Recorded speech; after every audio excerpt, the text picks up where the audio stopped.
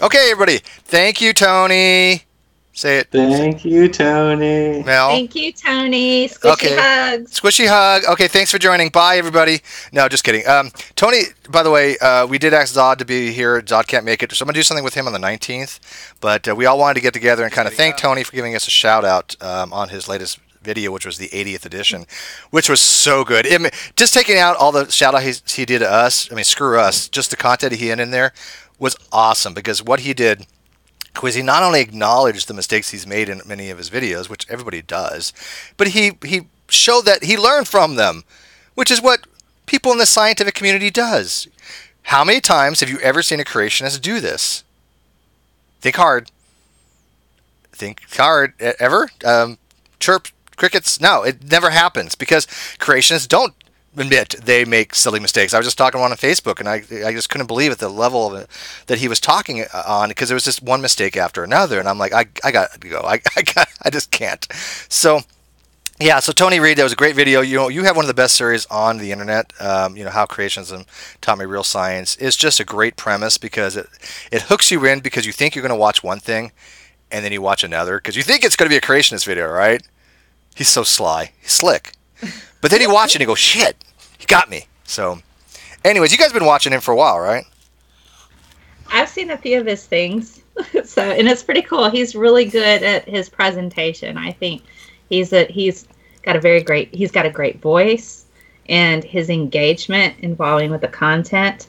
And I do like the fact that he does go back and he does a show, like the show where he said, I messed up on this, that's okay. I messed up on this, and that's okay. But that's kind of part of the charm, and also important when you're trying to be a science communicator. When I went and saw Neil deGrasse Tyson, he had a typo on his slide. He had a typo. It was just clearly, blatantly right there, and somebody hollered it out. It says this, and he goes, thank you for reading my slides. I will fix that right now. He immediately walked over to his laptop and fixed it. But to a creationist, that negates his entire PhD. Yes, that's the way they think for some reason. I don't know why. I think because a lot of people don't understand that being wrong is part of the learning process, and sometimes you have to be wrong a lot in order to figure out what works. So, I mean, that's pretty much 90% of science is failure, and a lot of people don't see behind the behind the scenes of all of the tests that fall apart. And I had a protein that sat in the refrigerator for 2.5 weeks. I'm like, this is probably going to fall apart, but I'm going to keep trying. And guess what? It fell apart, but I have all the data to say we can't let it sit in the refrigerator for 2.5 weeks. All right, so let me ask you, because I just had a video that I put on this the other day, and I was lazy, I admit it. I just put the screen cap on. I didn't do the Skylar fiction thing where I had, a beginning and an out on the video and called it a transformation piece, because that's pretty much Skylar does. But I love you, Skylar. I'm glad you're back. But the video that I had the other day was a screen capture that I got from about 7 minutes on one of Neffy's hangout with Neffy repeatedly, and he's done this before, has said that DNA is comprised of amino acids. Now, I asked this question from the live feed because I know that he doesn't know the answer because he keeps getting it wrong. And sure as shit, when I asked him, and actually I asked, and then Thick Shades had asked Nephilim Free, Steve McCurry wants to know, do you still think that amino acids are DNA is comprised of amino acids? And he's like, oh, physically structured, yes, of course they are. And I'm like, oh. So as the genetics expert, Mel, can you politely correct Neffy once again about the monomers and structure of DNA not being amino acids, or am I totally hosed on this? Because I'll accept reproof and correction if I'm totally batshit wrong on this, and I'll never broadcast again. But that's okay. Oh goodness! So we need to make sure Neffy understands the difference between protein and DNA, because that could be a big thing that people don't completely wrap their brain around. Both protein and DNA are what we call macromolecules. They're biological macromolecules. Protein is made up of amino acids. That's why they call it a polypeptide. Peptide is a fancy word for amino acid. Poly means many. So you get a lot of peptides together, a lot of amino acids together. They make this really nice structure of a protein, and the shape kind of dictates what it does. Now, that is where you find amino acids. DNA Now, DNA, we know, is a twisted ladder, that spiral staircase. That's its natural formation. DNA is made of nucleotides, nucleic acids. That's what we're looking at when we're dealing with DNA. Now, he might be confusing using DNA to make proteins because that's how they're made. DNA dictates which amino acids go together, but DNA is not made of amino acids. DNA dictates how they're put together, though. Yeah, you're giving him far too much credit because we used to think that as well. But no, he said they're physically comprised of amino acids. DNA is physically comprised of amino acids. So I try to give people credit a little bit. And God bless you for it, But it just, I'm not going to buy it. It's just not going to happen. But anyways, real quick, let's get Jackson. Jackson, obviously Tony put a shout out to you because your channel is wonderful. I've learned more about whale penises than I've ever thought I would ever learn in my life, and I thank you for it. I don't know what I'm ever going to do with that information, but I thank you for it. If I ever go on Jeopardy and they ask me about whale penises, I'm gonna ace it. So, what? Exactly. Yeah, exactly. I love that he took the quote that was. Well, now we've talked about whale penises. What about the whale vagina? I never knew how silly that sounds out of context. I haven't watched that one yet. Did I miss that? Did you actually do one on that?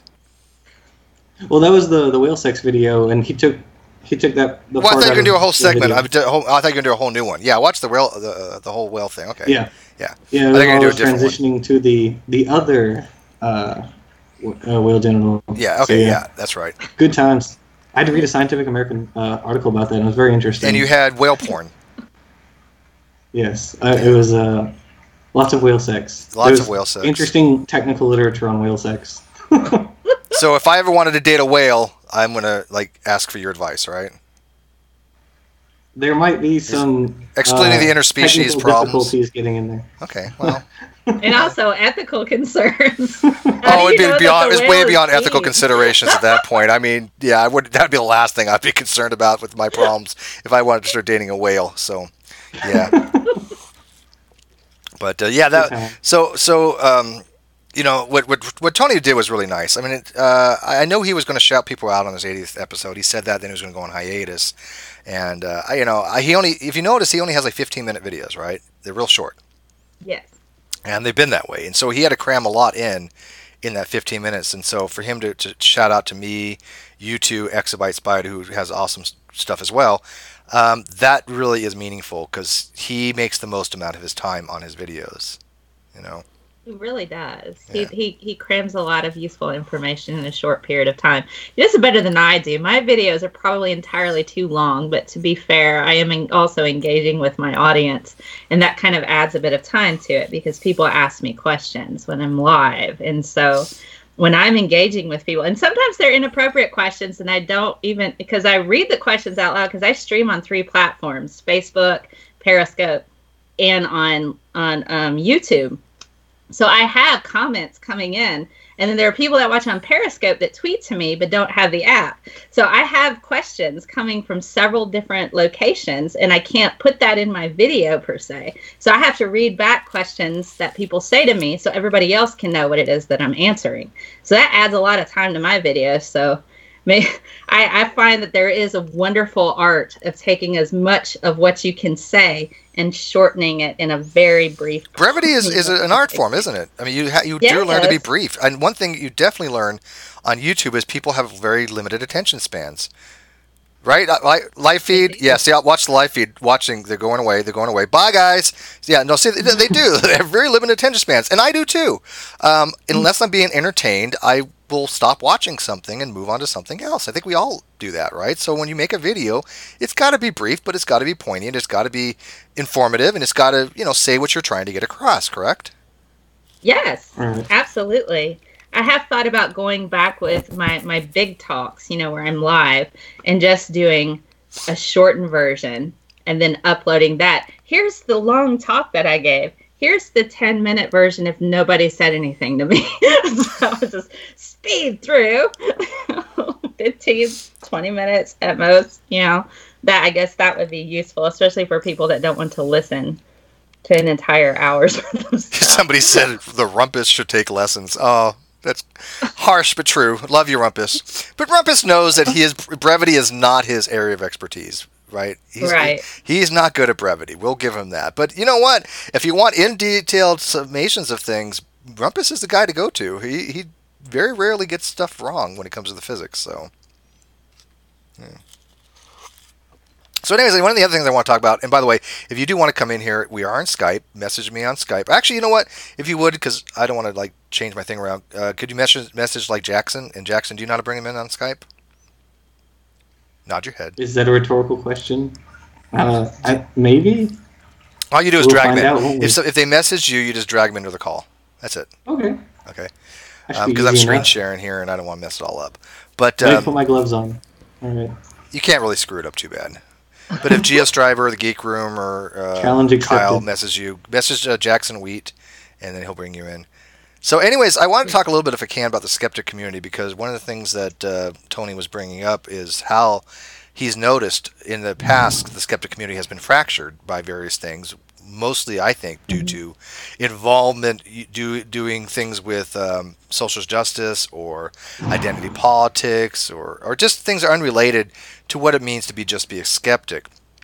I don't follow the term skepticism. I think that skepticism means something specifically. It means, the inability to have knowledge. And I think we do have knowledge. But I think it's fine to be a skeptic, right? I'm skeptic when it comes to claims. I don't take people at face value when they say they've been abducted by aliens. I don't take people at face value when they say that, they spoke to Jesus. They might have, right? But I don't necessarily buy into it right off the bat, right? That's what I think, to have a skeptical attitude. Now, I could be completely wrong on that, and somebody like Ozzy can throw me under the bus and say, Steve, you're an idiot. Fine, but that's kind of how I'm thinking about these things. How do you guys take the word skeptic, and what have you seen in the skeptic community that has changed from you guys being new, right? I've been moderate, but not old school, but moderate school. You're new school. So what have you guys seen change since you've been online?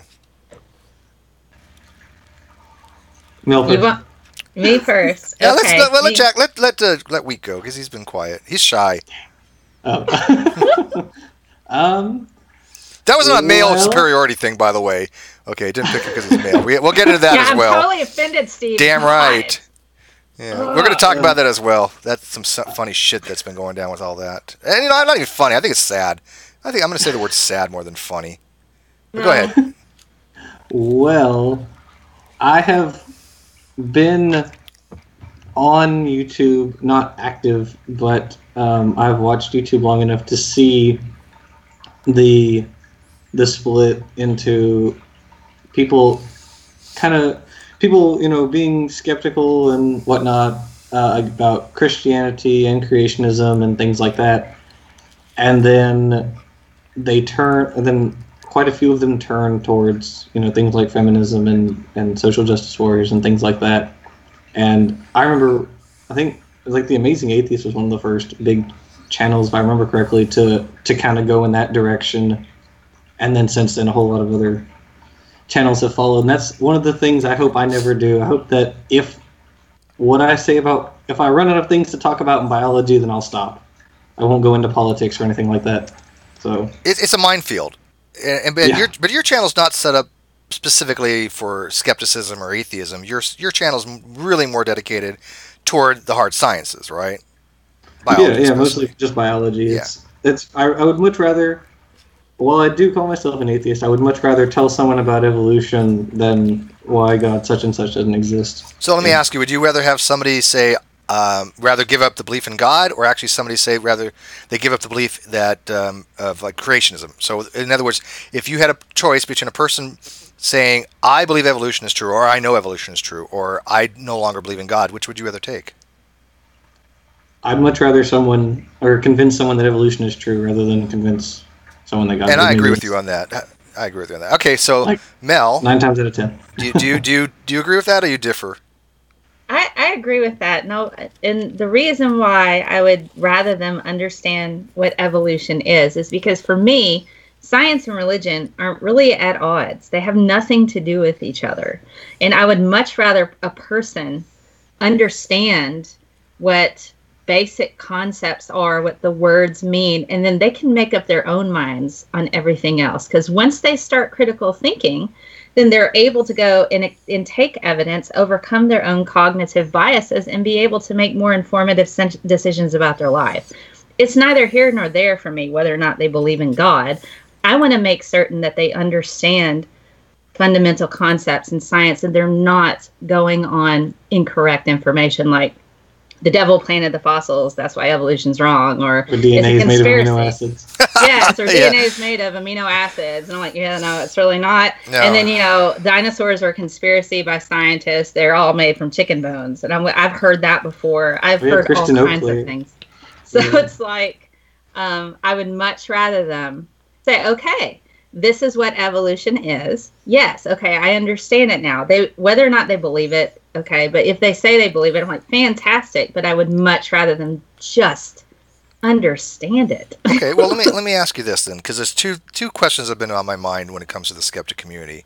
Mm-hmm. I know Call of Dusty was trying to do a revisal, and that kind of failed. I don't think he even put any effort into it. But one of the first things I noticed with the skeptic community, there's only so much to talk about on YouTube.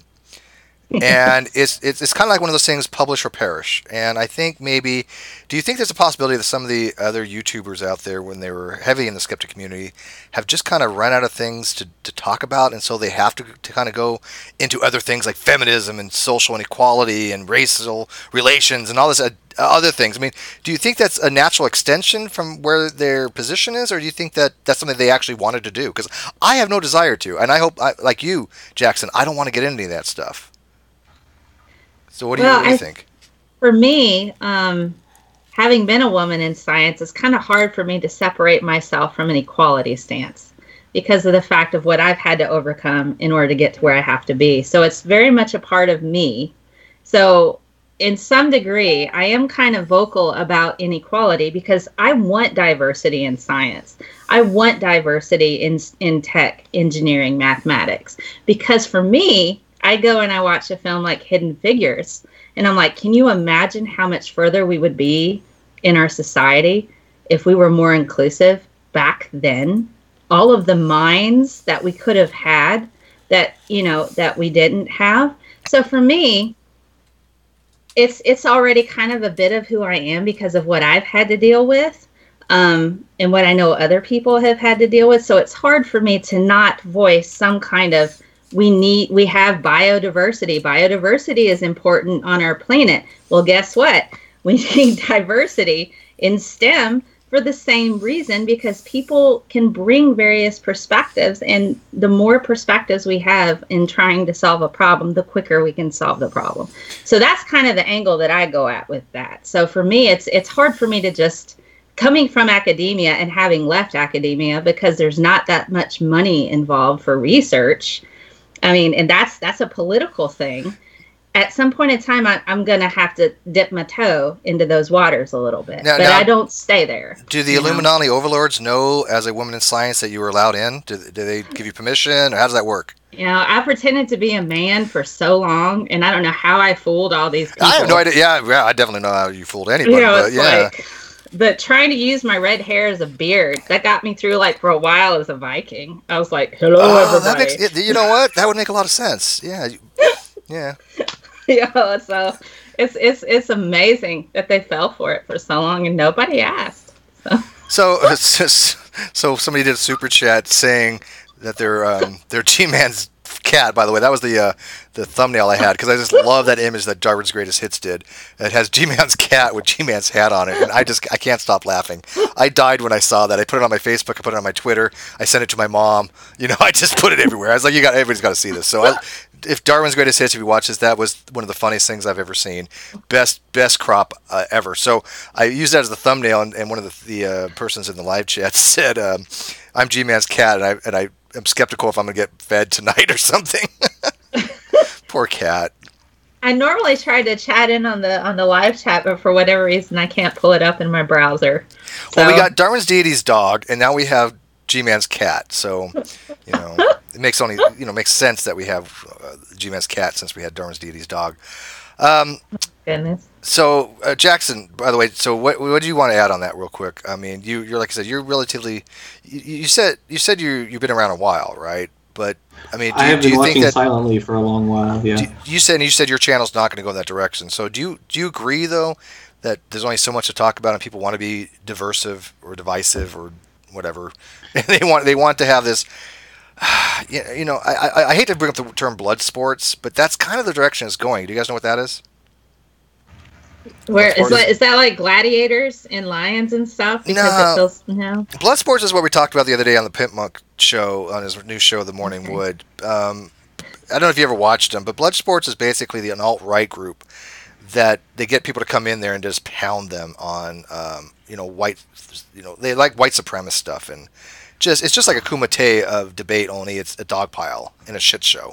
But they get a fortune. Andy Warkowski, I think, made like $20,000 one live chat because of the vitriolic nature. And I'm like, I don't give a fuck how much money's involved with that. I find it I have no interest in it. It's just nothing I would want to do. So let me ask you, Jackson, I mean, do you think some people in the skeptic community have gone that route? Because there is money to be made. These outright neo-Nazis are going to channels and doing PayPal, or what is it, Super Chat, in order to foster their narrative. And I don't know how to stop that. I mean, they haven't gone to mine, thank God, because I don't want their fucking money. But I mean, how do you stop that? How do you prevent people from doing that? Well, I do, to answer the other question. I do think it's a little bit of both.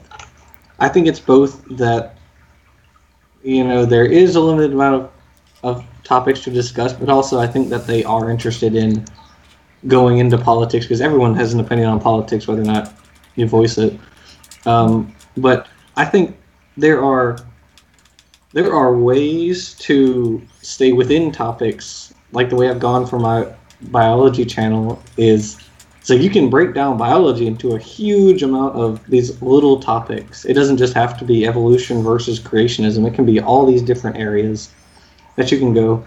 And so you can keep one thing going for a long time, but eventually it is going to end ultimately. And so, but also I think it's a little bit of, they want to voice their opinion on politics and other social issues because they have a following and they can do that sort of thing. I think as long as there's people around, there's conversation. And we have been in touch with numerous different organizations and numerous different communities, and we're having a huge influx of people coming in, Christians and atheists. And I think that as long as there's new voices, people will like to hear new and different perspectives.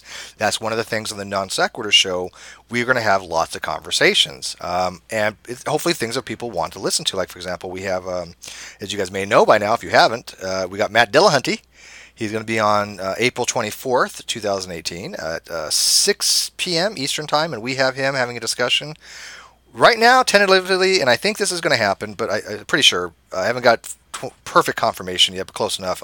Inspiring Philosophy is going to be having a chat with him, if you guys know who he is. Is that the Woo guy? The guy no, Inspiring Philosophy is a theistic evolutionist.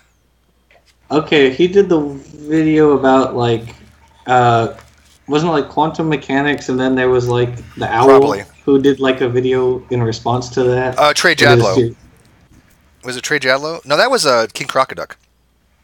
Well, I mean, I think, there was a guy who was, like, there's, like, a little brown puppet owl, and he has a channel, and he went through Inspiring Philosophy's video. Oh, yeah.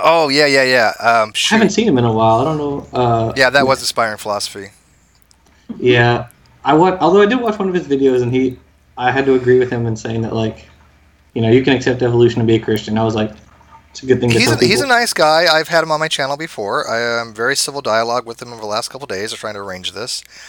We were going to get Frank Turk, but he couldn't make it. And we also have Matt Slick that's going to be engaging with Godless Engineer at some point. But, and this is not a secret, as you guys may know, Matt Slick's wife had some surgery. She's doing well, but obviously, he needs to take care of her. And so we didn't want to, kind of burden him with having a discussion when he needs to take care of his wife. And so, but he's down for it. Matt Slick will be joining us on the Nonsequitur show. We also have a couple people from AIG. We actually managed to finally, I think, agree to come on. That's going to be in April or May. Yeah. I'll give you one of the names. I think there's a pretty good chance we might have Kevin Anderson, Dr. Kevin Anderson, if you guys know him from AIG. He's a biologist. Yeah. Kevin Anderson. I've talked to him for a while. Stuff. Maybe.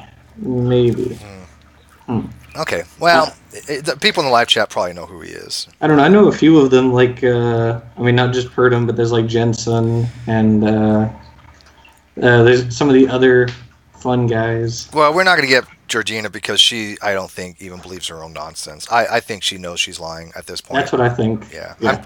I hate to say it. I really, I told myself I wasn't going to use the word liar this year, and I don't want to accuse somebody of lying, so I'll kind of back off that a little bit. But I don't think she's honest. How about that? I have to agree with that. I mean, she's not the only one though. There's like Todd Wood, Kurt Wise. No, I think Todd Wood is honest actually, because Todd Wood actually says is evidence for evolution. He just believes that for some reason God supersedes all that, but he does say stop telling people there's no evidence for evolution. So I don't think he's dishonest. Is it? I think it's Andrew Snelling who's the geologist, and so he writes like regular technical papers where he'll say this formation is like 2 billion years old or whatever, but then he goes to AIG and he's like, no, it's 6,000 years old. This was made in the flood. Oh, I definitely think he's dishonest. I think Fiona had pointed out exceptionally well in one of his argon dating methods that he just doesn't give a crap, and a few other people as well. So yeah. Yeah. So what do you guys think we should do on the Skeptic community? I mean, you guys know a lot of the new names. We've tried to have a coalition now, and if you guys haven't seen it, we have a group on Facebook. It's hidden, super secret, top secret. Nobody knows about it. You got to know the secret handshake and all that stuff. But it's under. Is there a password? Yeah, I don't even know the name of it. What is it called? It's a long name. But it's what Holy Cool. It's Holy Kool-Aid's super group. Secret, ultra cool. Awesome individuals who question everything. It's so cool that we don't even know the name of it. It's so top secret. I mean, but did you think of the acronym for that? Shit, no, it'd be very long. Ultra cool. What is the name of that Society group? of individuals who question everything. I don't know. I think the acronym should be like Skeptic or something like that. It's gotta be like some word we commonly use. We'll think of something for it. Where you can put it on T-shirts. Yeah, well, that's another thing we want to talk about. We have some T-shirts coming out here, much more. We started a test run, but we got a whole line coming up here for the Non-Sequitur show. People have been asking for them left and right. We got a lot of cool stuff coming out of that. But anyways, the group is atheist, skeptic, free thought YouTubers or something. So, but anyways, it's not that secret. But you do have to be a content creator, and I've noticed that group has been doing skepticism right. Holy Kool-Aid, Prophet of Zod. Genetically Modified Skeptic, Rachel Oates, Tony Reed. Who else we got? Names. Shout them out. Give them all a shout out. Who else are we forgetting here? Goddess Engineer, Goddess Cranium, Shannon Q, Paula Gia. We forget anybody? I know we are, but I feel bad. I feel bad when I forget somebody. Tony Reed just shouted us out, and here we are trying to shout out other people, and we're probably forgetting some really awesome new YouTubers. Anna Ordinary. Yep. Vice Brandon. Yeah. Well, let me ask the live chat. If you got somebody that you think we should shout out, fuck Bill Lolo. I'm not shouting out Bill Lolo. No, I'm kidding, Bill. You just said his name. So I know. Oh, God damn it. Okay, yeah. Bill Ludlow, of course. Bill Lolo is awesome. One of the nicest guys you'll meet. Passive aggressive about it, That guy who I don't like. Bill. Well, Bill's going to be a superstar, like I said. He's going to surpass all of us, so we got to have a little bitterness toward him, right? Oh, the Geek Room. Yeah, of course, the Geek Room. How can I forget the Geek Room? Well, oh, my goodness. Yeah. They're funny. I love the Geek Room. Definitely Frankie and Brandon over in the Geek Room. They're definitely an affiliate channel to ours. He has a lot of patience. Well, he's stoned all the time. When you're high as fuck, you have a lot more patience than the average person. I want to put out a shout to somebody you guys may not know.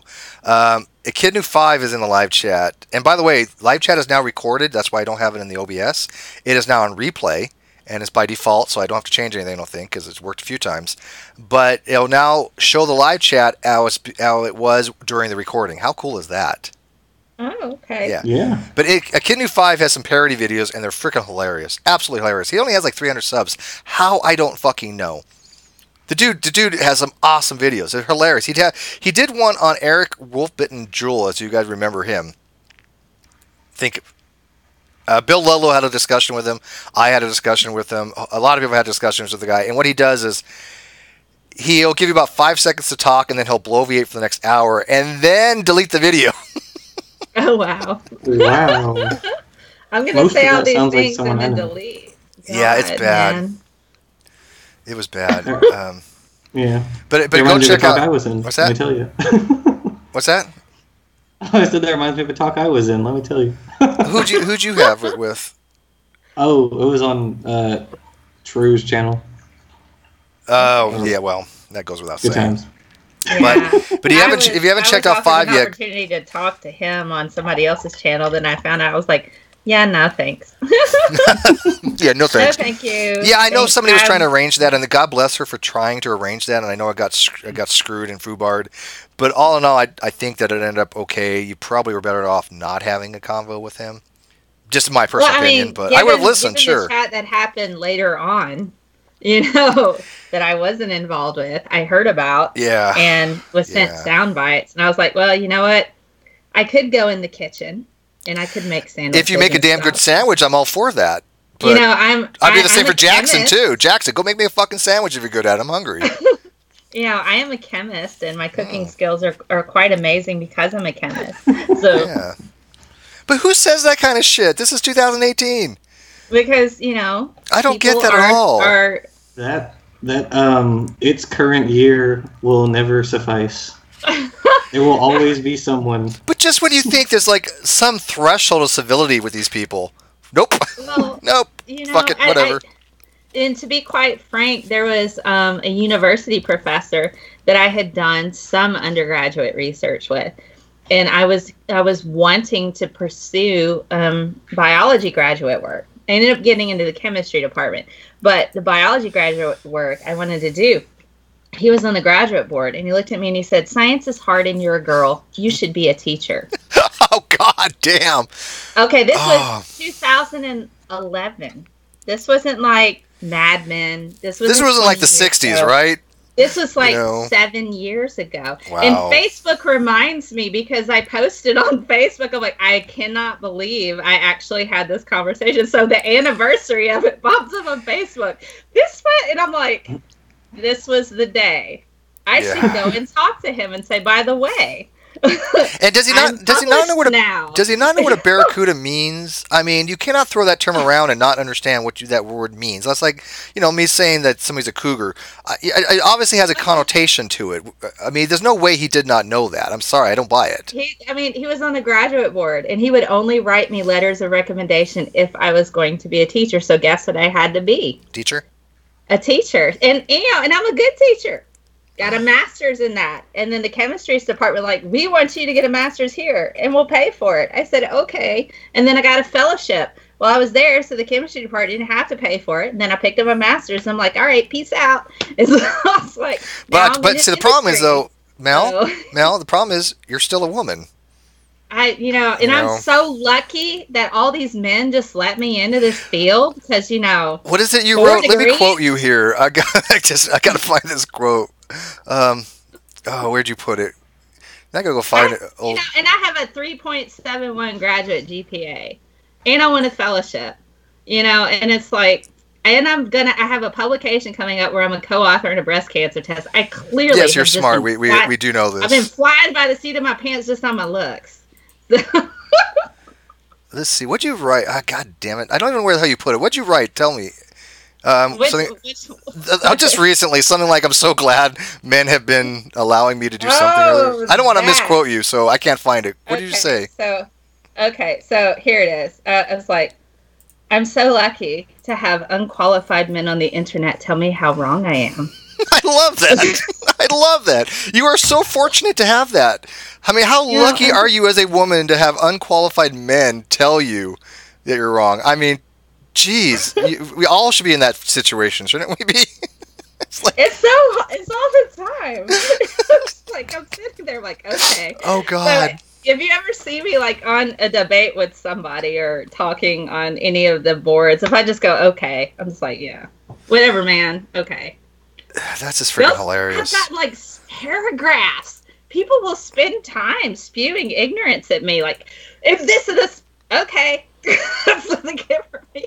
Yeah, and they don't let you go either. It's like you tell them you're done with the conversation, and they like fucking follow you around like a puppy. Oh, you said this. This means you think I'm a rapist. What?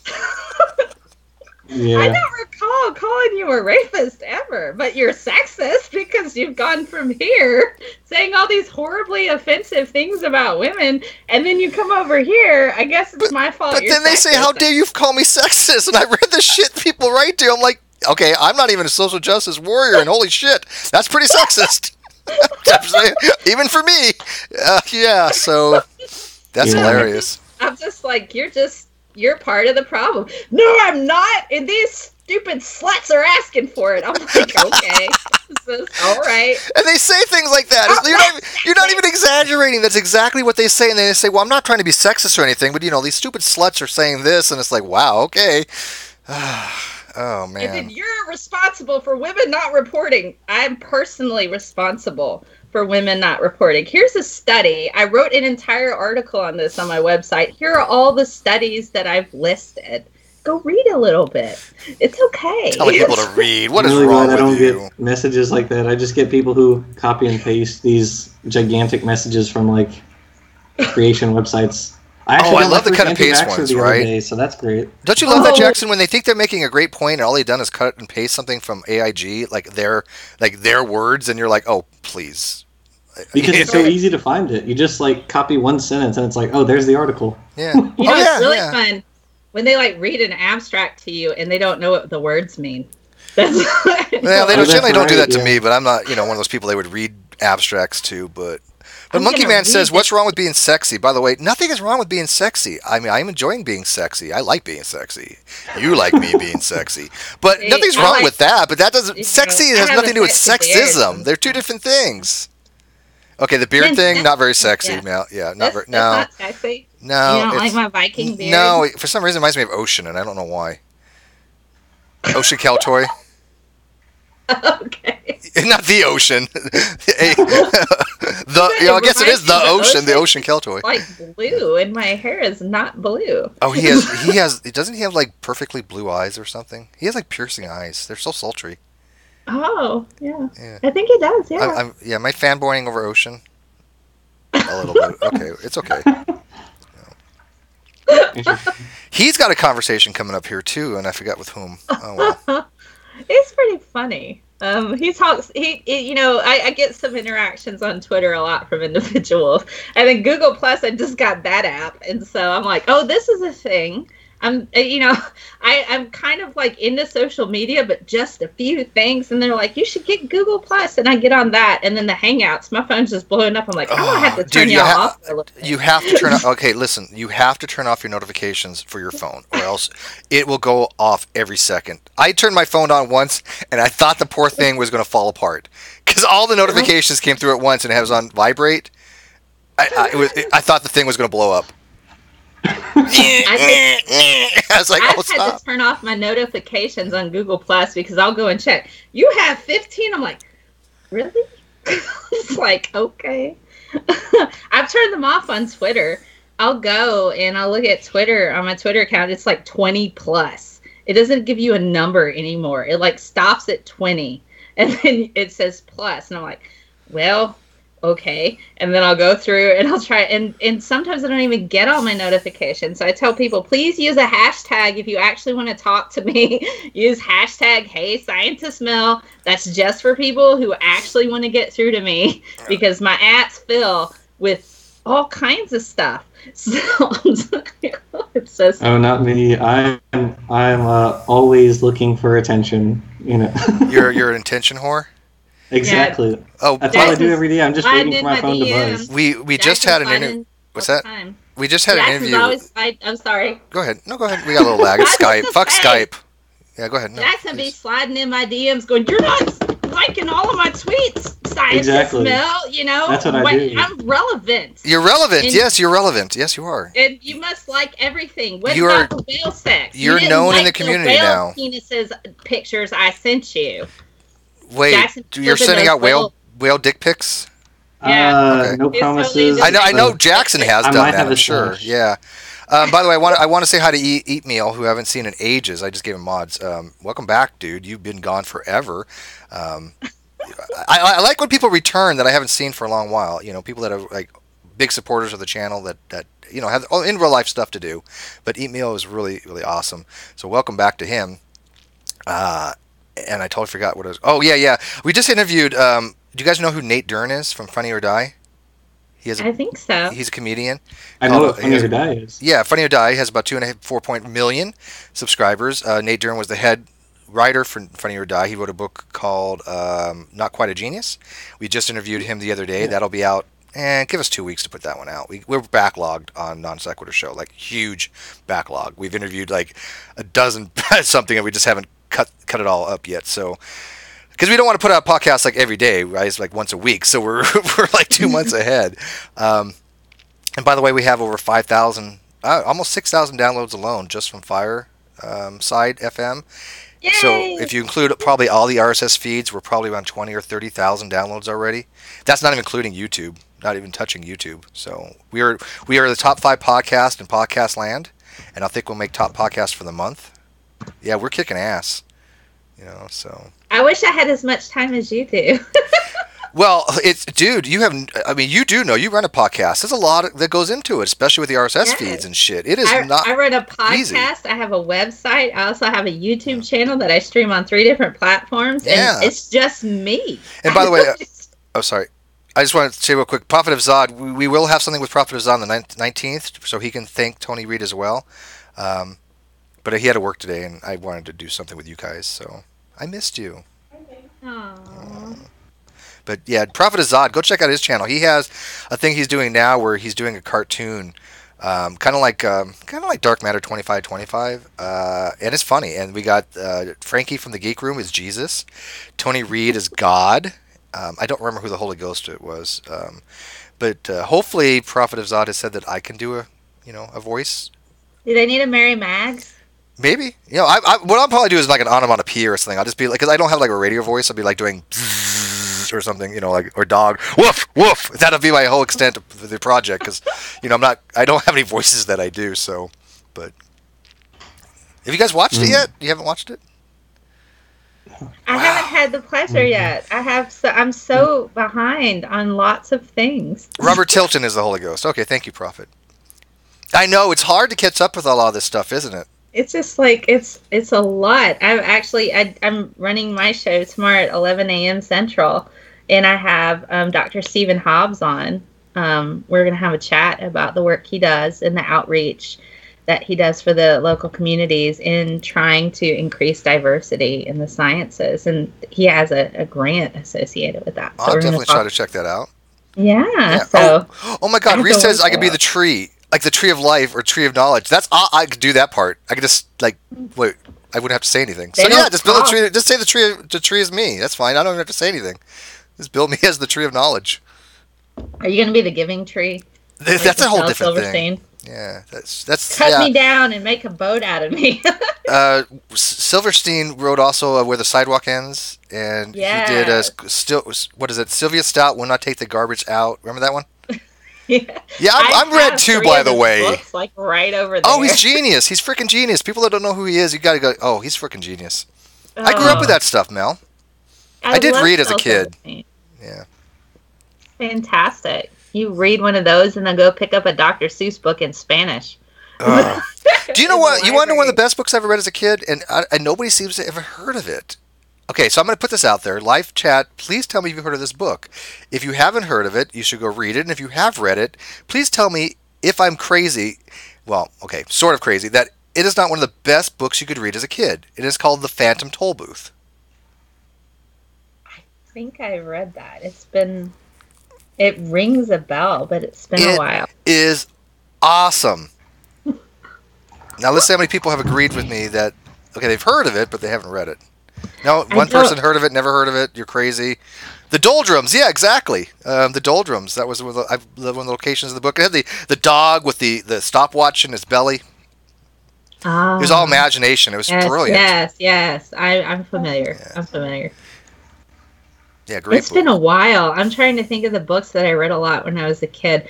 Did you ever have the Choose Your Own Adventure books? Oh, come now. Look who you're talking to. Of course I did.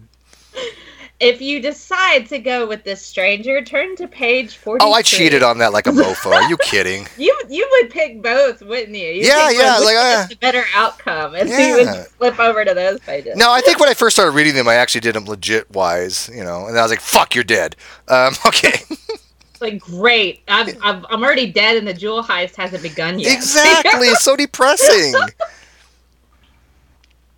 I have an original Choose Your Own Adventure book somewhere. Oh, poor Jackson. He's so young, he doesn't know what the fuck we're talking about. His eyes are just like, what? Jackson's like, there were books that changed midway through? Well, first he's like, what's a book? I only read, like, nonfiction. I've only been reading nonfiction for a few years now. I've only over the past, like, since the start of high school, I think, I've only read nonfiction unless school made us read something like an ancient book or something like that. You know what? I think reading nonfiction helps you actually understand. I think reading fiction helps you to understand nonfiction. I mean, without science fiction, you can't appreciate actual reality. I mean, think about like reading Isaac Asimov for the first time, or Arthur C. Clarke, or Heinlein. Oh my God, your mind is expanded. I think all the great scientists have read a lot of science fiction. Would you agree with that or disagree? I've read a lot of Carl Sagan and even Contact, all of that. It's the books. He is such a fantastic writer. So even when he writes science fiction, it flows. I read Hitchhiker's Guide to the Galaxy. Oh, well, yes. I've read that. I read all the series. Yeah. There you go. All those. I haven't read like the Detective Agency, but that one looks interesting. They made a show out of that one. I've read a lot of Anne Rice. I mean, Anne we're not going to hold that against Barker. I've met Anne Rice. She signed all my first edition. Well, I guess it's better than Anne Rand. She's dead, though. Atlas Shrugged. Oh, God, no. Dude, I will tell you right now, Atlas Shrugged, I'm sorry all you fans of Ayn Rand, Randians, and what's her movement that she did? Oh, my God. Oh, come on. The big movement that she did. The followers of Ayn Rand. Whatever, I'll think of it in a minute. But that was one of the worst books I've ever read in my freaking life. My civics teacher in freshman year said she read it twice. She liked it that much. Complete crap. Objectivist, yes, objectivism. Thank you, Raise a Village. Yeah, I know these things. I just can't think of them off the top of my head, and I'm too lazy to Google shit right now. But objectivism, oh.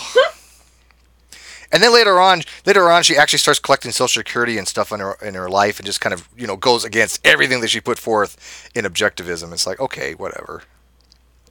Well, it's kind of like the people who say, I will never have chemotherapy. I'll sit here and fast until my cancer goes away, until they get cancer, and then they go get the chemotherapy. Well, it is true. Fasting for 40 days will get rid of the cancer. That I will almost guarantee. And your life. And that's a side effect.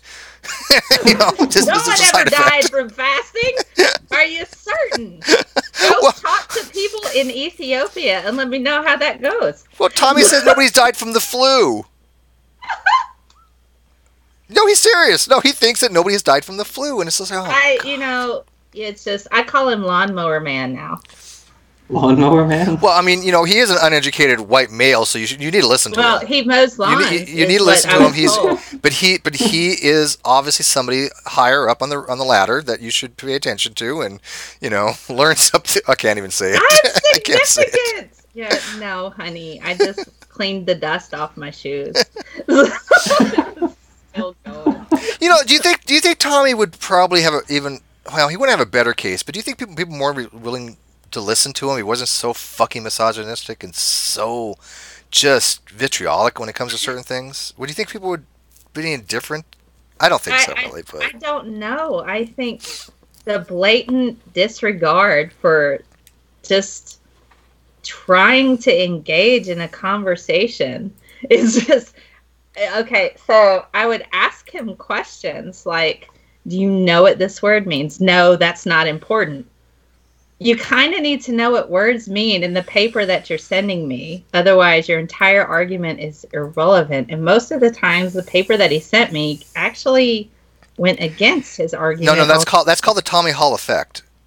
Well, you know, It's a real thing. No, it's a real thing. I mean, there is something called the Hall effect, I as you all wouldn't know. give it a name like that. I would just call it blatant. Look it up on the wiki. ignorance.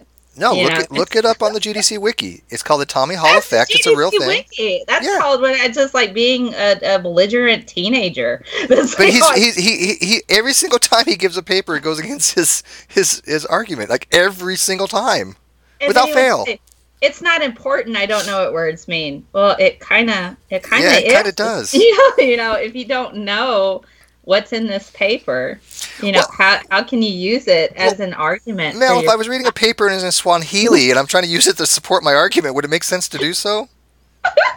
I mean, I don't speak Swahili, to you, so why would I use it? So he doesn't understand these words. I recognize a word that sounds like English a little bit, and that's the thing that I relate to. So I'm going to focus on that one word, and that means that's what this entire paper means. That's what they see, though. But you got to remember, they are known for doing that, and I really hate bringing up old stuff because we've talked about it so many times. But occasionally we get some new people, so I understand why the things get brought up over and over again. But there was a time, for example, this is a perfect example of when they gleaned one word out of an abstract or title, and it was Nephilim Free. And I have a video on this if you want to watch it. Fiona has a video as well, and it was when Nephilim Free had said that the chromosomal fusion for human chromosome 2 wasn't, evidence, blah, blah, blah, and he wanted to have this narrative that if you had a balanced Robertsonian translocation, it would have dramatic health effects, thus that the person who has the translocation couldn't survive, which isn't true because all the genetic information is there, it's just located differently. And so we asked him for a citation. And I believe it was doing a J.D. Kane hangout. Don't quote me on that, but it doesn't really matter if they hang out. But I think it was J.D. Kane. But there was he cited a paper and he put it on the screen. And this paper he was advocating was a refutation of the Robertsonian translocation fusion and all that other stuff. And what the paper said was paraphrasing, but the detrimental effects of disease in relationship to translocation of wildlife. Meaning moving one wildlife population from one place to another, which has clearly nothing to do with Robertsonian translocations, but all he saw was the word translocation and decided that was good enough to have a refutation for Robertsonian translocation being not detrimental to the host. And we lost our shit. I mean, that was one of the funniest things of all time. It'll never be forgotten because it just demonstrated that all they do is look for one key word, not even giving a shit what the hell the paper's about. See, and that's essentially a problem, especially when it comes to various types of bias. I'm actually writing a book on cognitive bias and how it affects our decision making. I've had pretty good response on going ahead and writing all of this out and associating it with different studies and stuff. But cognitive bias can get in the way of a lot of things, and so when it runs unchecked, we get the races and we get the sexes and we get I'm just going to focus on one word in this abstract because that's relevant to my perspective. It can actually, just, I don't know, the way that I see it, if you allow your cognitive bias to go unchecked, you can actually put yourself in potentially harmful situations. But I get into that a little bit later when I'm writing my book about how to overcome your bias to where you don't consistently put yourself in harmful situations. But it's just people stay within this bubble of ignorance because it's comfortable. And they'll only pick stuff that reinforces this bubble where they feel like they're safe. So when I try to educate people, and this is kind of like when we're talking about the skeptic community, and this is something that I try to go about when they're like, why don't you just rip apart creationists? Why don't you rip apart all of this? I'm like, because a lot of these belief systems that people have are integral and they associate their identity with it. My podcast episode I have coming up on Hey Scientist Mills with Evo PhD, where she and I talk very in depth about evolution education and how when you're presenting evidence to a person that goes against everything that they've ever believed, it's painful. But there's no care put into place to help say, hey, I know that this is, really, really, painful for you to kind of talk about. And I understand that, this goes against what your personal belief systems are, but there's no care. They just go in and rip people apart. And so you have this one side that's like, creationism, and all of this stuff. This is what God wants. And then you have this other side going, evolution, evolution, evolution. But there's no taking into consideration that the people that have been brought up and have been told all of these things, at some point in time, they're going to have to deal with the fact they've been lied to by somebody. That's painful. Yeah, well, they also have the entrenchment no effect care. too. Yeah, you're right about that. I think a lot of it is like living in the South. There are a lot of places where you can live where you won't know if anyone else agrees with you in that regard. There are a lot of communities that are based, entirely around the church and things like that. And so if by one way or another you realize that, hey, what they've been telling me this whole time is wrong, you might not necessarily have any outlet by which to express this or talk to other people about it. There's no care either. And so what I try to do, and I wrote an article about this recently on my website on how to talk to people about this sort of thing. You have to remove yourself as a threat.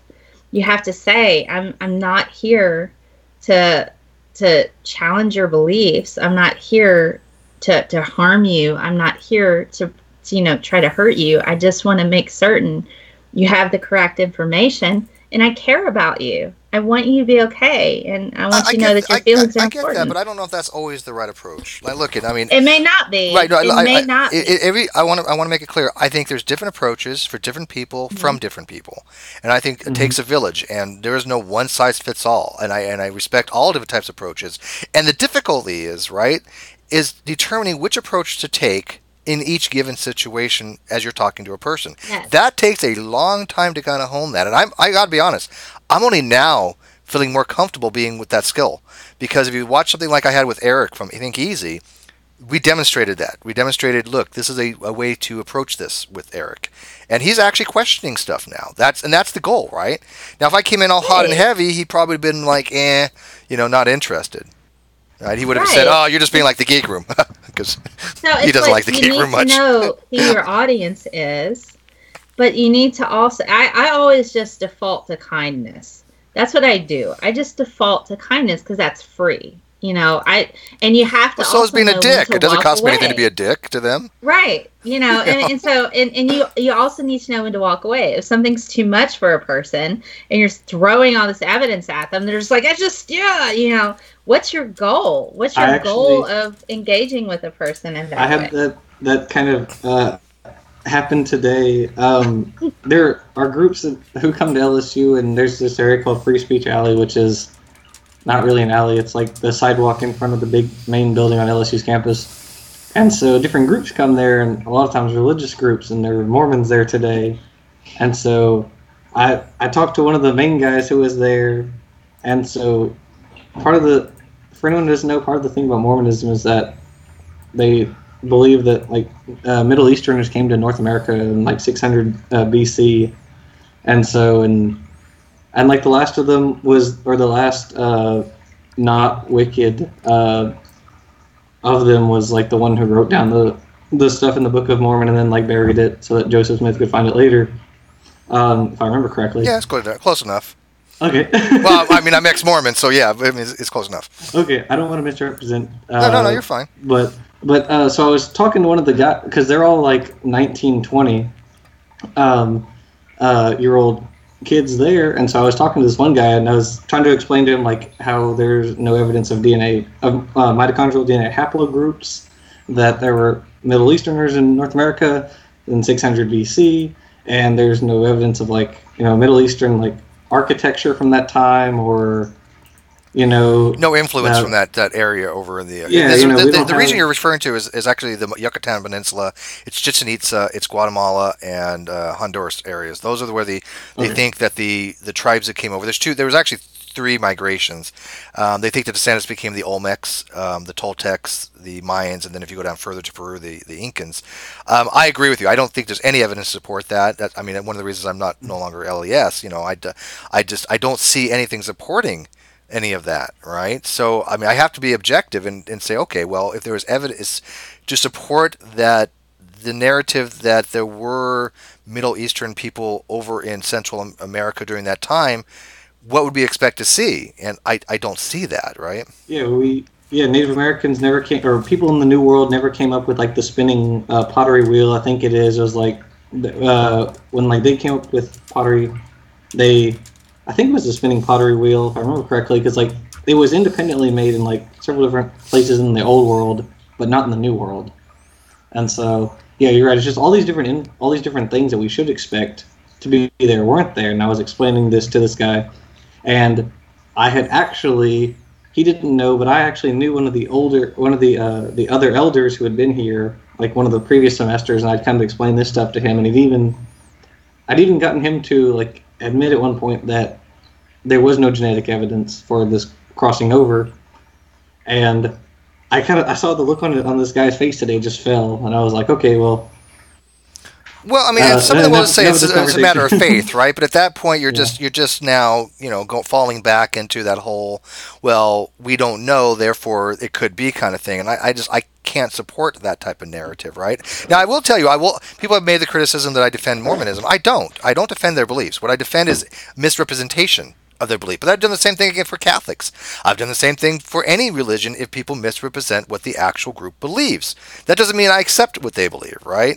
Because I've heard people say some really weird stuff, and it's like, no, I do know what the church is involved. But my biggest issue with the LDS Church was the fact they got involved with trying to advocate against homosexual marriage, when I think that they should have stayed out of politics. That was my biggest gripe, and as well with something called Evergreen, which is a project they use for... it's called reparative therapy, where they electroshock people to convert them from being gay to not gay.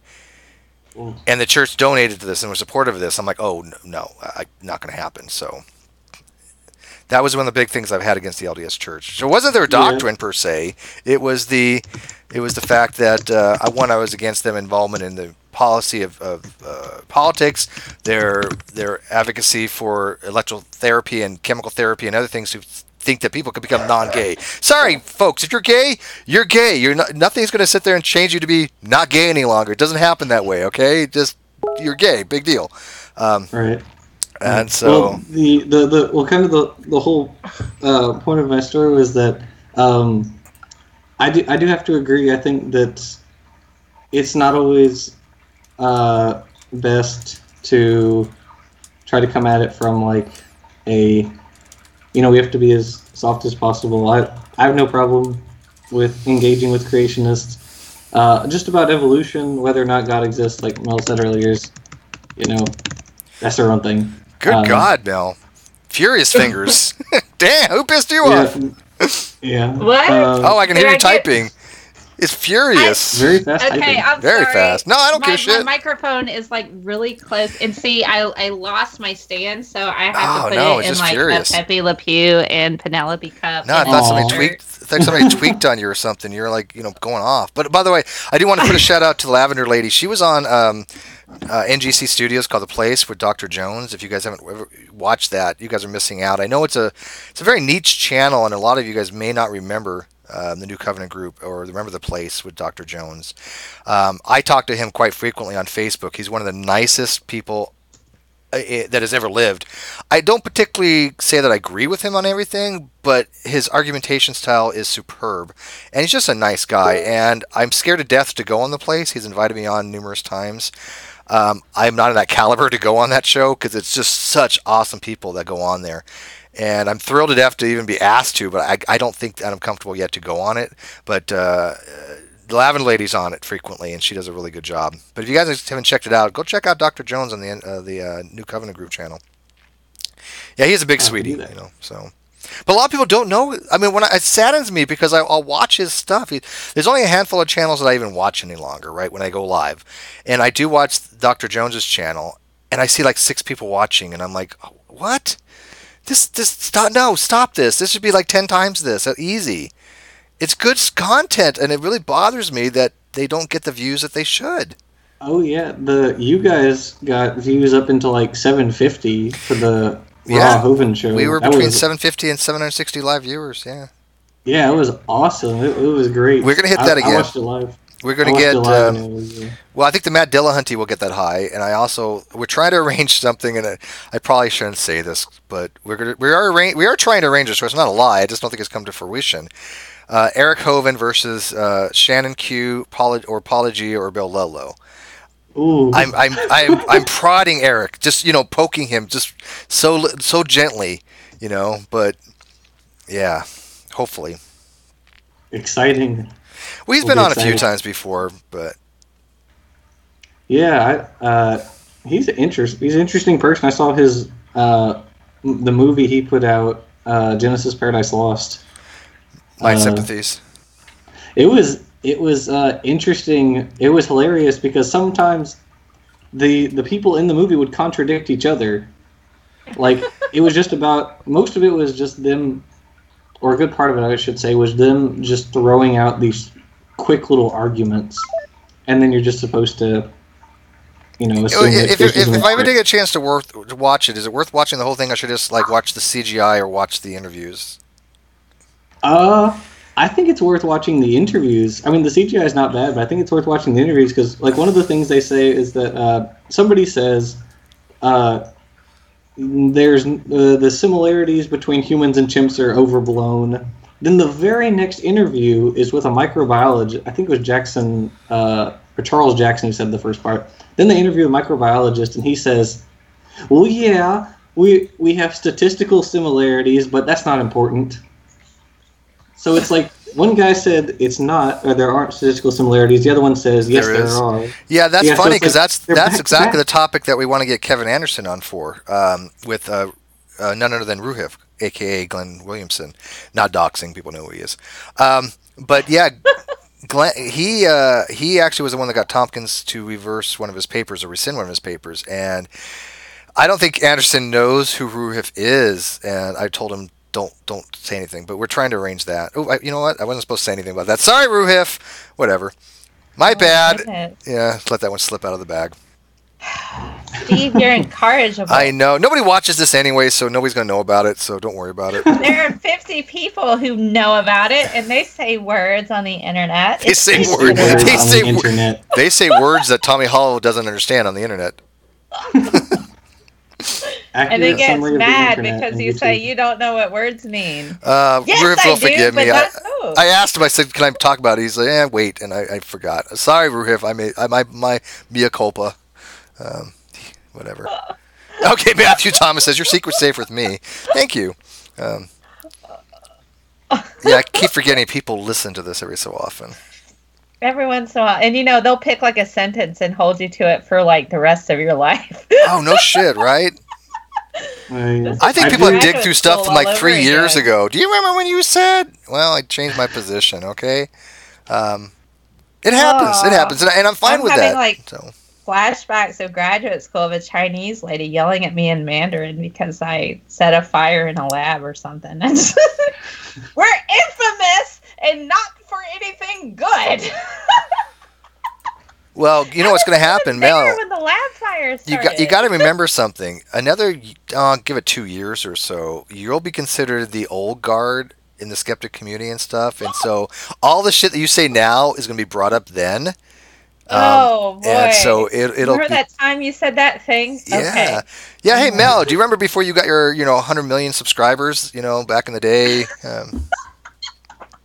You were talking to Steve and you said a word. Yeah. Steve, who? Wow. I don't think anyone will ever do that to me, fortunately. Steve, you have more subscribers than me, Jackson.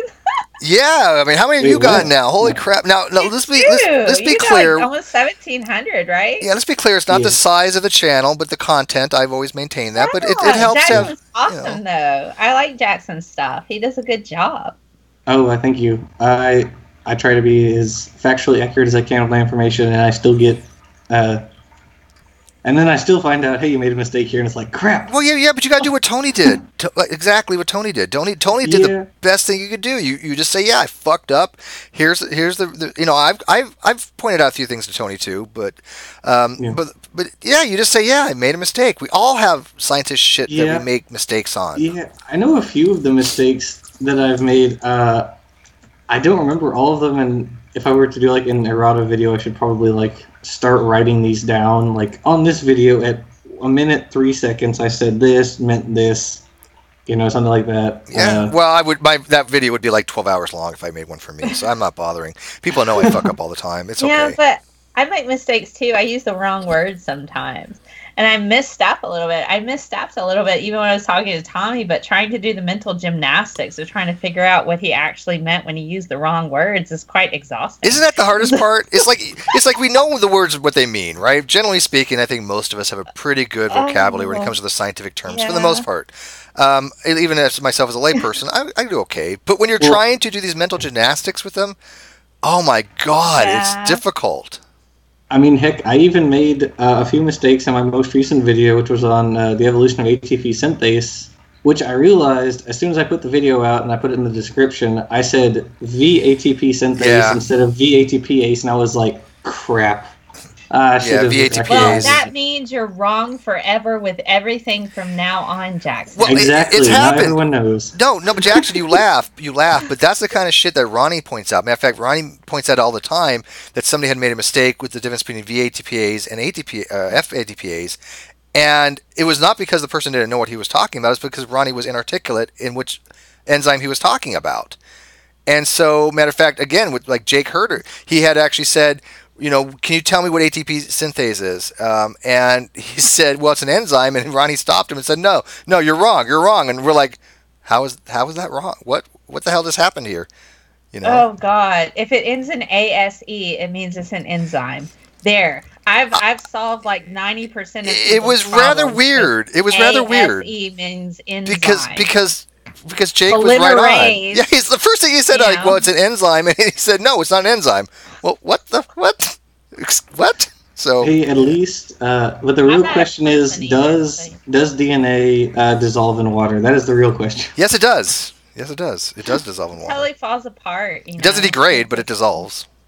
Sorry, does it degrade in water? I guess was the. Yeah, degrade.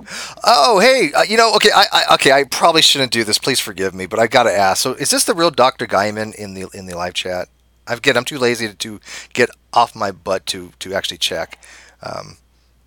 You're not gonna. Hello, I saw part of your talk with RJ. Hello. I started to watch it, but I couldn't actually watch it. I was involved with some other discussion. But is that really Dr. Guyman? Who's not a doctor? Are you really looks the like person you say you are? Are you a he's a young Earth creationist, and again, I don't want to say too much about him, but I don't know if I should have a conversation with him for some reasons. But if he wants to tell him him about himself, but he is odd, and he says a lot of odd things. Yes. Okay, I don't know. I'm not familiar. Yeah, that's right. Shannon was also in that talk. Yeah. Mm-hmm. Yeah. I didn't watch the whole thing, but I watched a little bit of it because I was last night. I didn't even know it had happened until I saw Shannon's tweet about it like a few hours later, and so I just looked at it a little bit. But yeah, it was interesting. Well, I missed most of it. So what was the big topic that they were discussing? Well, the part that I watched that they discussed was involved Christian persecution in schools. That was, I guess, kind of towards the end. Why would they have that with RJ? RJ is evolution. That's his area. I mean, that wasn't the whole thing. It was just a little part of it. I'm sure they talked about it a lot more. But I'll have to go watch it. Well, I'll tell you what. If Dr. Guyman, is that how you pronounce his name? Guyman. Yes. Sure, we'll go with that. I've been watching lots of my YouTube history is like social spiders, the evolution of Perissodactyla. If he gets parents' permission, I will be happy to have a discussion with him. but I think I need his parents' permission. Did you guys know there are social spiders? It's a terrifying thought, but there are. Really?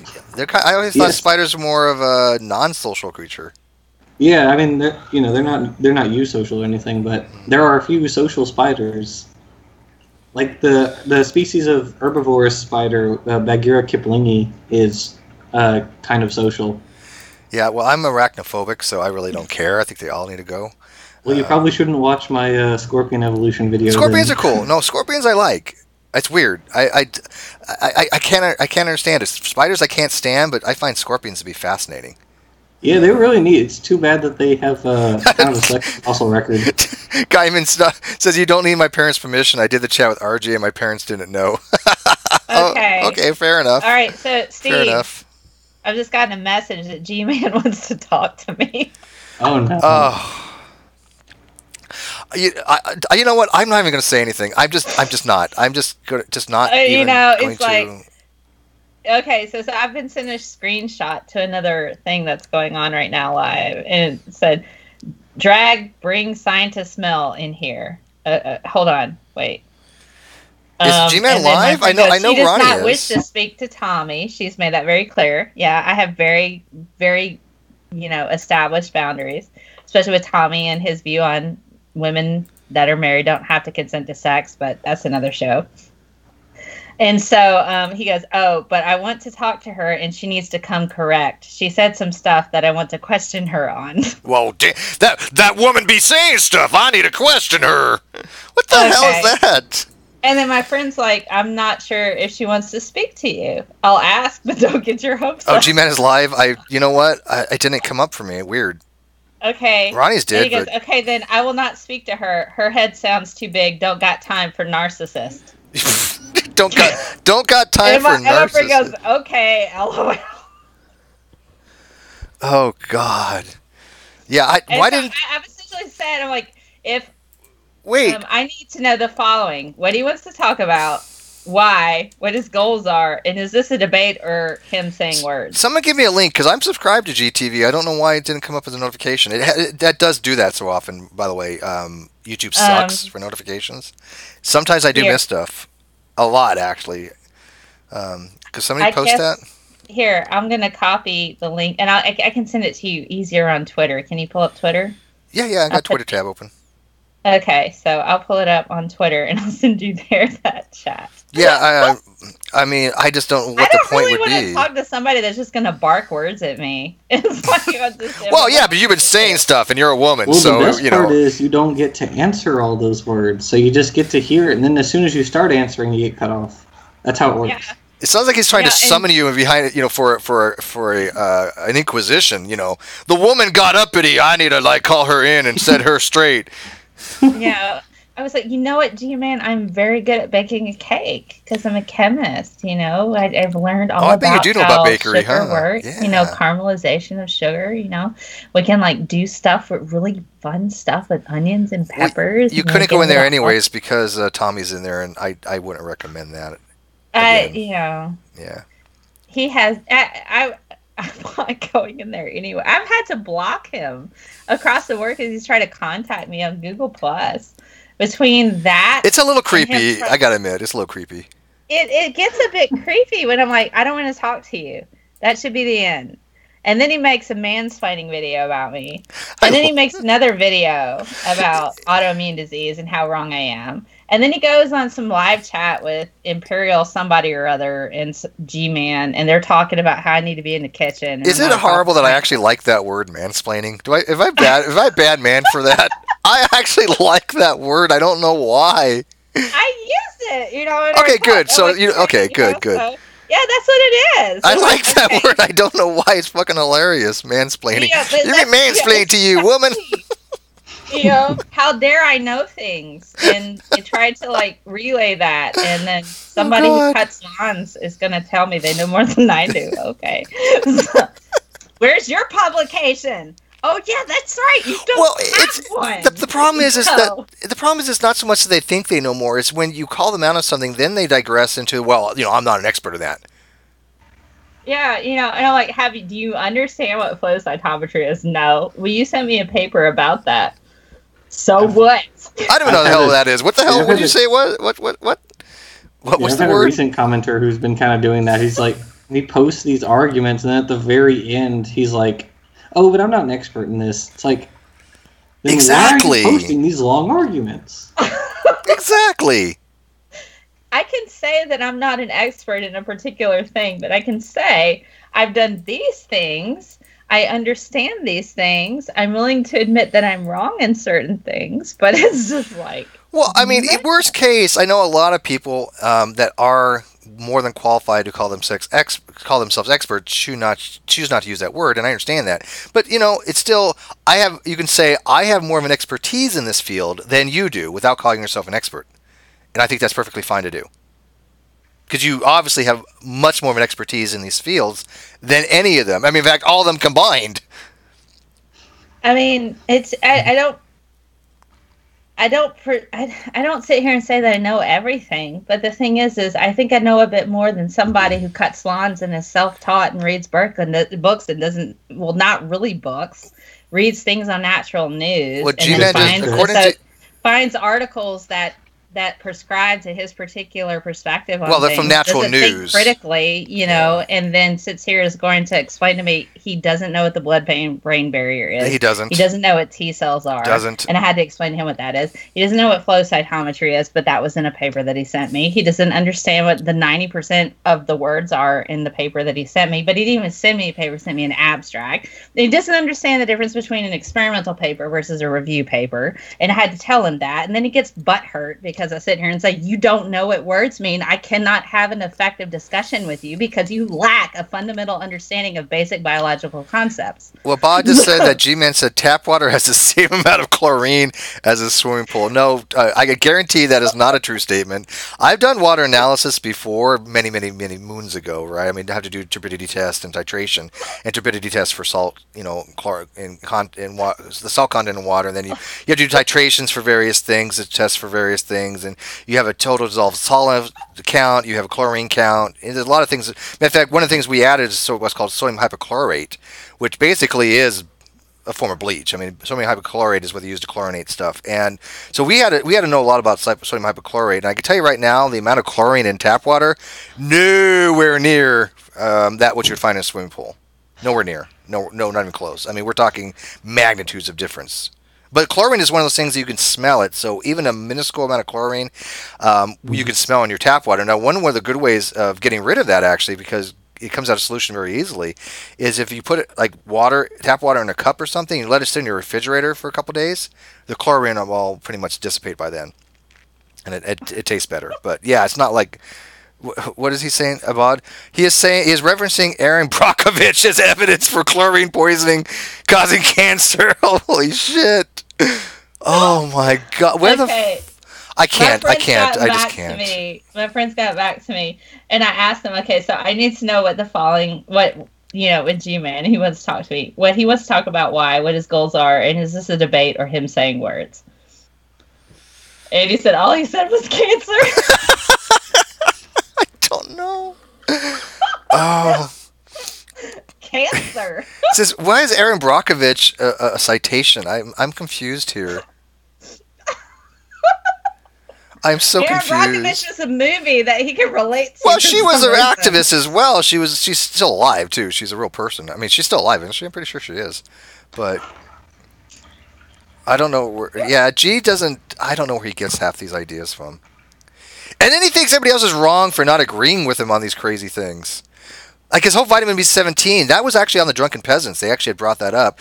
And they put a clip about him talking about B17, which I wish they would have like talked about it like with an actual scientist rather than Pimp Monk and Vadim. No offense, Pimp Monk and Vadim, but you guys were not the people to have on that show when talking about B17. Should have been like that French guy or something. But what's his name? D. Francis.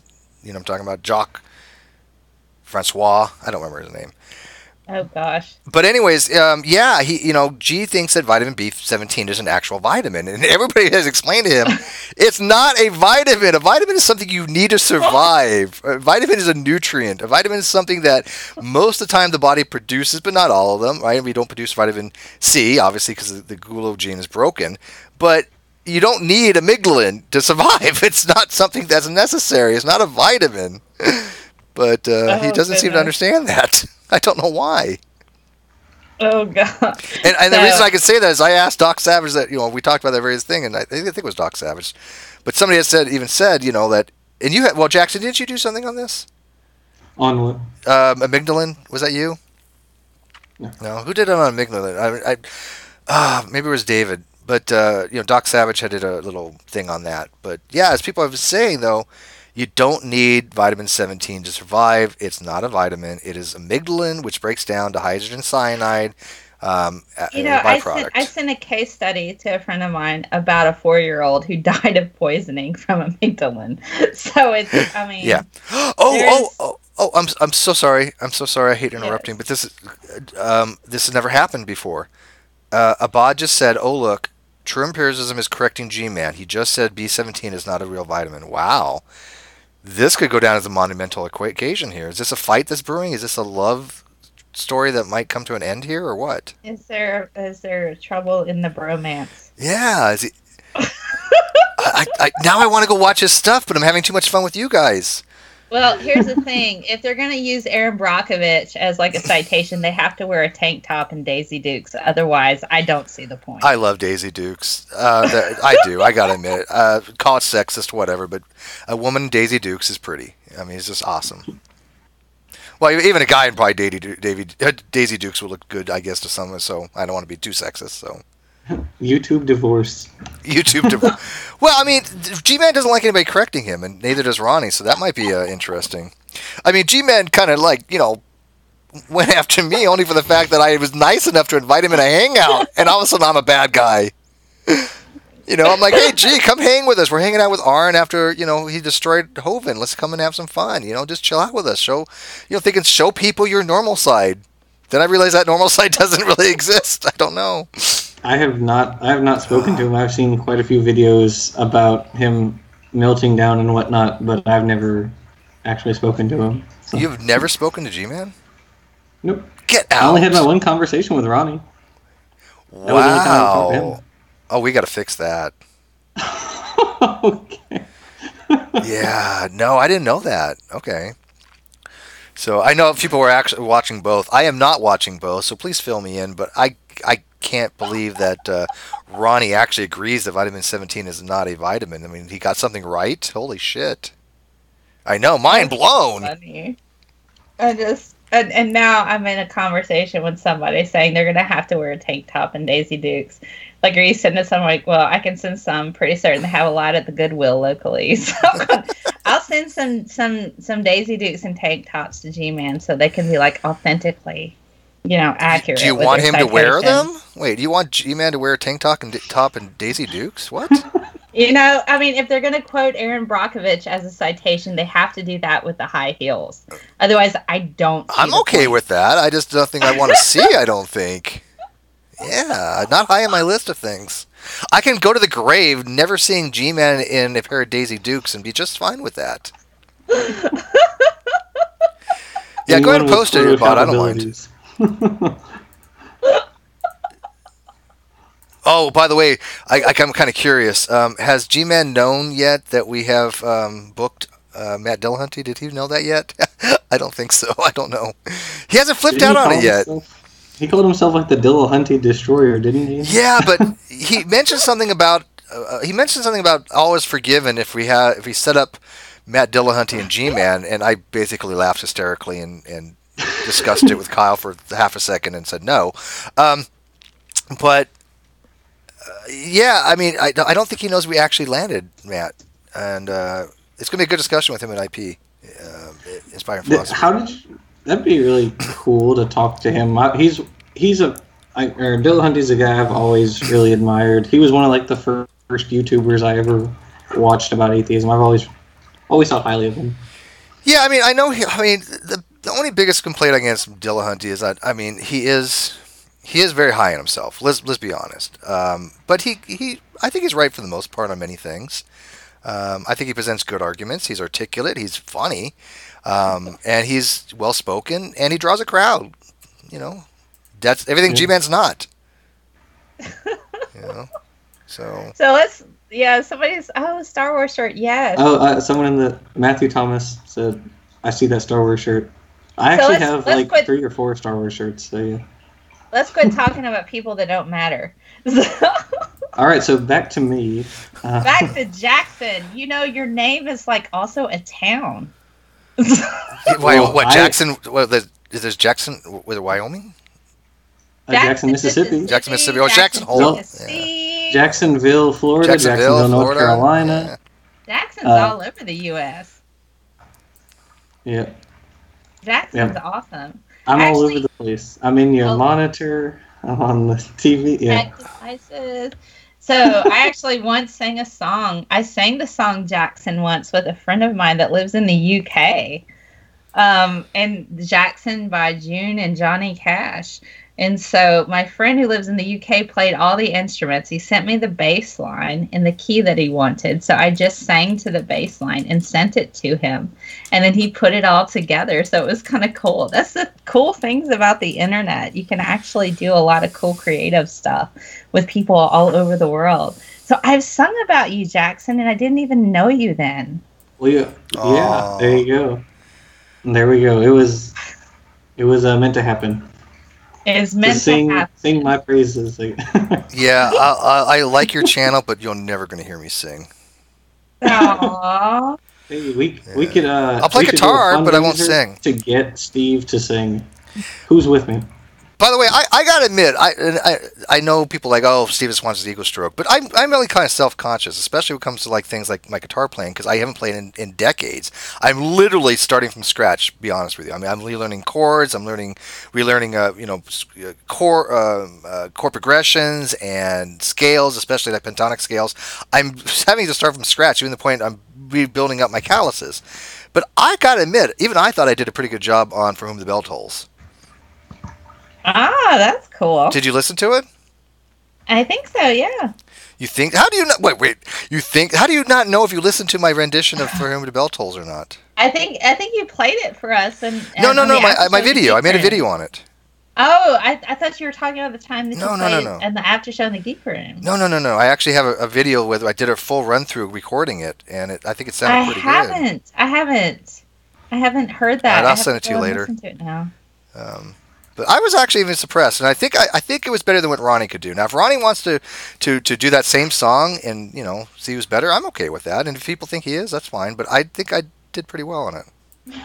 Have you seen? Okay, so there's some dude on YouTube that does a lot of finger type of work with guitars, and he has done a rendition of "Careless Whisper" by George Michael that just like rips my heart out. I love George Michael. No shit. I love that song too. Careless Whisper is on my Spotify. Oh my god. I have to find you guys Careless Whisper by George Michael. But this dude on the acoustic, he does it all, and I'm just like, and my heart's been ripped out again because I love George Michael and he's gone. Yeah. I unfortunately have to go.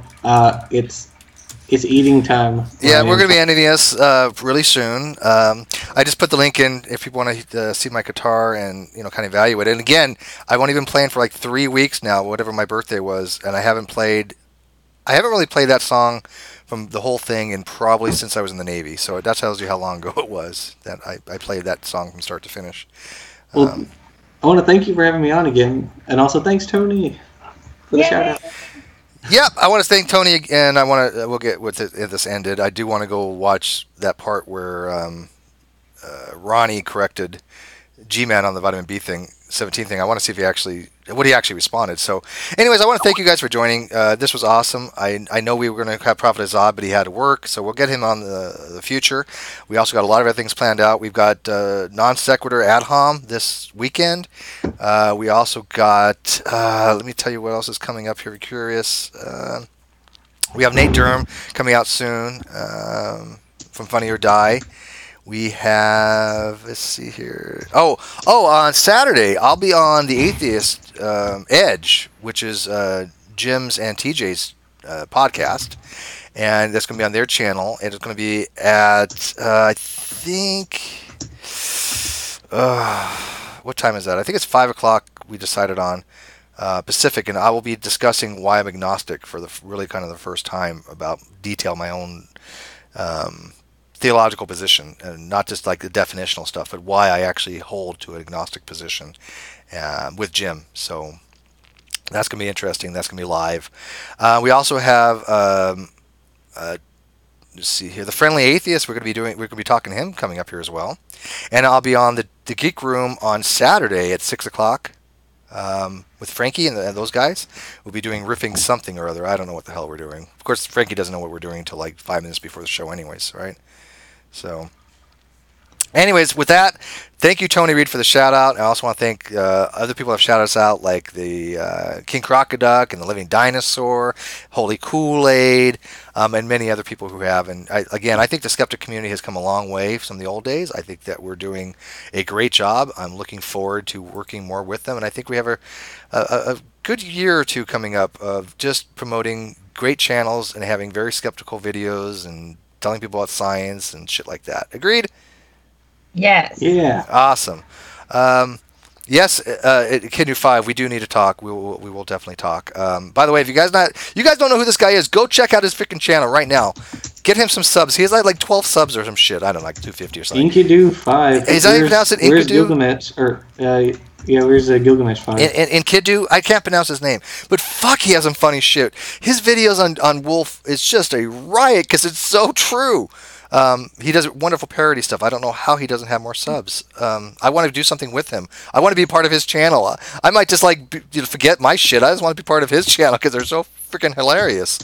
But anyways, thank you guys for watching. I'm going to go watch some other stuff, and we'll see you later on. And don't forget, subscribe to these guys' channels. Links will be in the video descriptions after I'm done. Scientist Mel and Jackson Weed, Prophet of Zod, Exabyte Spider, and everybody who's shout out from Tony Reed and the Non Sequitur Show.